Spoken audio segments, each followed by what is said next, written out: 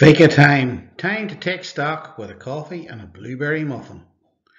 500 subscribers and climbing. I've just kept plugging away doing my own thing around my own interests and it's beginning to gain some traction.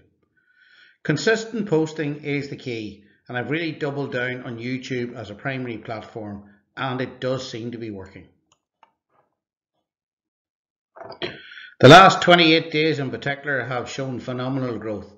I do think part of it has been the inclusion of my face on some of the videos that give the viewer a connect with the person.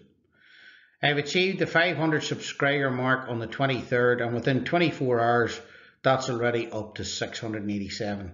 The magic 1000 looks within reach after wondering for months how to get past the 50 and then the 100 mark.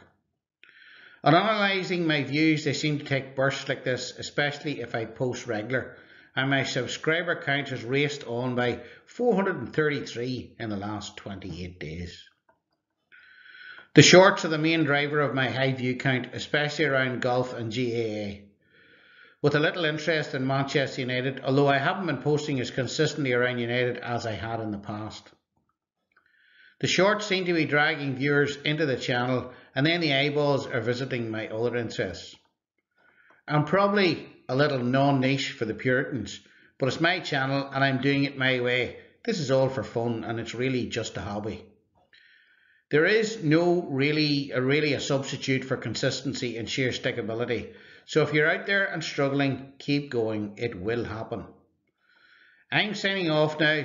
Next up, I have to put my game head on around thumbnails and also video end screens and other details that I've tended to ignore to date.